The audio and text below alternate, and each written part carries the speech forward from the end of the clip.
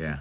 All right, Sean Bormet, it is Wednesday. We're back with our 5 questions. It's been a great week here in Ann Arbor. But first, I want to reflect back on last week. South Dakota State, great dual meet, great environment. Not the outcome we wanted, but what were some of your takeaways from that duel?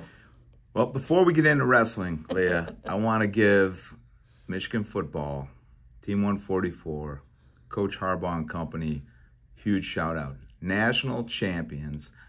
Unbelievable team, unbelievable game, unbelievable season.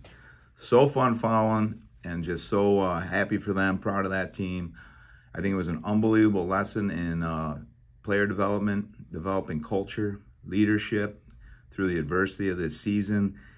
I was most impressed listening to all the players talk about the team, about each other, love for Michigan, playing for Michigan. True testament to really great leadership and building an unbelievable team culture to get them through to the finish line. 15-0. Every Wolverine around the world couldn't be happier, couldn't be prouder. Go Blue. On to wrestling. South Dakota State, tremendous event, actually. First time I've actually been in the state of South Dakota. First time we've wrestled there. The Sanford Pentagon. The organization that put that together, they were first class, did an unbelievable job putting a great event on in a really, an electric arena. It's called the Pentagon. Great crowd. It was packed, super rowdy and loud. So just a great environment to wrestle in. From a team standpoint, unfortunately, we're still kind of working through a couple injuries, but on top of that, we had a couple of our other starters go down with whatever that really nasty virus is the day before the trip. So they were unfortunately so sick we couldn't even travel and bring them with. So we had four backup guys in the lineup. That's wrestling season. We brought the best 10 guys we could put on the mat at those weights. We split matches. We won 5 over other ranked opponents. And we lost 5, and really bonus points was the difference. A couple of the guys we had in the lineup, matches got away from them a little bit. We were in a match where we ended up giving up a fall and extra bonus points there, and another match where we got majored. And it's hard to win a top 15 duel like that. But some great takeaways. We had two of our true freshmen win some really good matches over ranked guys. Sergio Lemley beat a 2-time All-American. Shane Griffith had a great match with the guy that won his tournament bracket in Las Vegas, ranked 4th in the country. So it was Shane's best match and highest ranked win of the season. I kind of see him moving and really coming along. And some good takeaways in terms of what we need to do, just in terms of the overall, just with the team and getting some of these guys back healthy as we start to move into this Big Ten stretch. So still some real positives to take away from that duel, although weren't overly pleased with the team score outcome. I want to touch on a few of those guys you mentioned a little bit, but start with the freshmen. So Sergio Lemley, Bo Mantanona, both seem like they're really kind of coming on through continued competition, just getting better and better. How have you seen their development?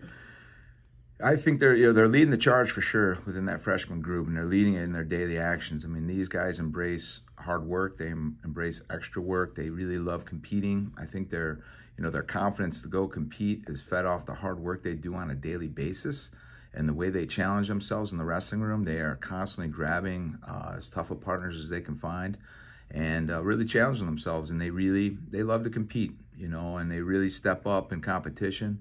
And I've seen them continue to improve every time they step on the mat and compete. Especially, Sergio's made some real good connections on his bottom wrestling. I think Bo's made some great connections on his feet in terms of his tie-ups and just certain things he's doing in terms of creating his own offense. He was really, in that South Dakota match, he had a couple of really nice high crotches, just a notch away from finishing and having a couple more extra takedowns in that match. So love to see the progress, love to see the hard work and the great attitudes out of those two. Austin Gomez made his Michigan debut, got a good win. What kind of spark does he bring? We talked about this a little bit last week, but once you see it in action, it feels a little bit different. Yeah, Austin brings a great spark. I thought he wrestled a great match. I know he was his first folk style match in quite a while, so I know he was shaking off the rust. He's been doing a lot of freestyle, but he was really excited to compete. I thought he wrestled a great match. I think there's certain things, especially with the frequency of making weight and competing every weekend now. I think he's really excited about having that kind of structure and having that weekly competition schedule for him, because he's really only had one competition in the last several months. So I know just being that competitive environment every week, making weight every week, I think we're going to continue to see him score a lot of points and put a lot of exciting wrestling on the mat for Michigan. It was great to see him in that Michigan singlet, and I know he really loved it. And you touched on Shane a little bit, but you know, top 5 win, best win since he's been here at Michigan.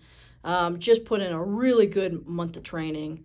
How excited are you about kind of the direction he's heading right now? Yeah, Shane, same thing. I think as we're starting to really ascend into our Big Ten season, and this second semester, I've seen him really, you know, just in terms of his training minutes, the partners he's training with, and the way he's competing in those minutes.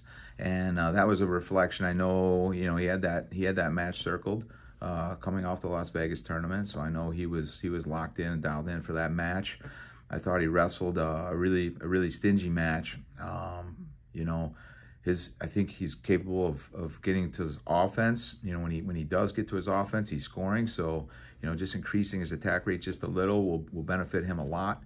But real gritty win in a real tough environment, and at a point where they had a lot of momentum from a team standpoint. So, yeah, super pumped for him, and looking forward to continue. All right, looking ahead, we start our Big Ten season on the road Friday against Maryland, at home finally against Michigan State. You know, what do you want to see out of this weekend? Just want to see, you know, us continue to improve in all the areas we want in terms of our, you know, our tie-ups, positions, attack rate. You know, wrestling hard from start to finish. We should be getting back closer to full strength. You know, we've been dealing with some injury issues on 133, so that's going to get ironed out going into this weekend. Lucas Davison, excited to see him wrestle some starting to get into this Big Ten competition season. He's been doing a great job, putting a lot of points on the board, continue to build his offense, and you know, kind of really set the tone for how he's going to wrestle at heavyweight. So he's got some big matches coming up as we start these Big Ten duels, and yeah, just, you know, continue to see that energy and intensity we want to see, and guys wrestling with the you know, the high attack rate, and just wrestling hard in all positions, and you know, trying to focus on scoring points and enjoying the competition, embracing competition, and that's really what we're looking forward to. Another road trip with the team, quick trip out to Maryland, you know, for a Friday night's duel, and then we'll be back at home on Sunday. All right, Sean, thank you. Go Blue. Go Blue.